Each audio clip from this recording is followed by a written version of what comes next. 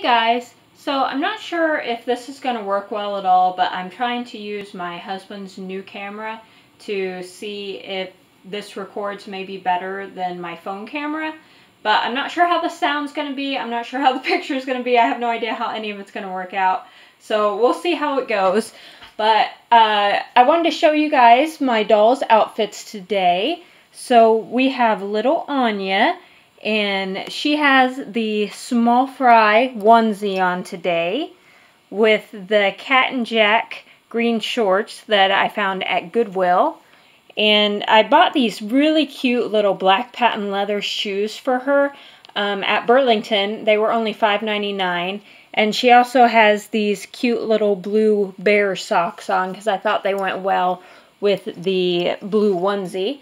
So she has that, and she also still has her little Minnie Mouse rattle today that she's playing with.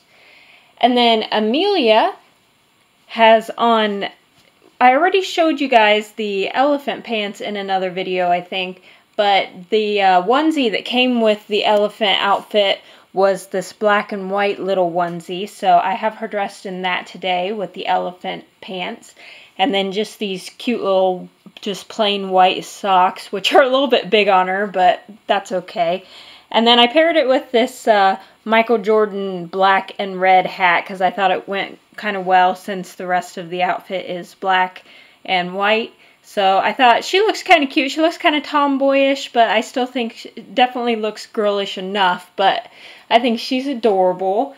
And then we have little Whisky, who I actually didn't put on a hat on him this time, so you guys get to see like the top of his head, which is painted hair.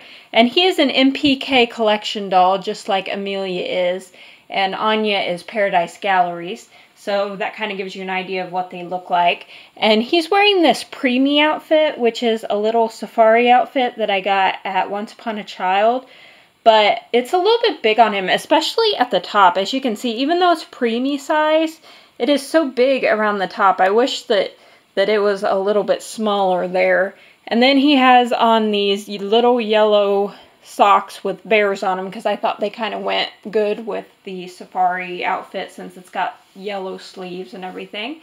So those are the doll outfits of the day.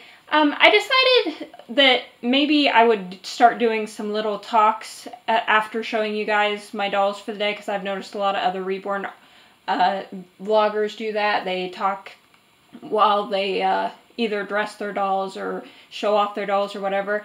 And today I decided I'm going to talk about what I would like to get for my Reborn dolls.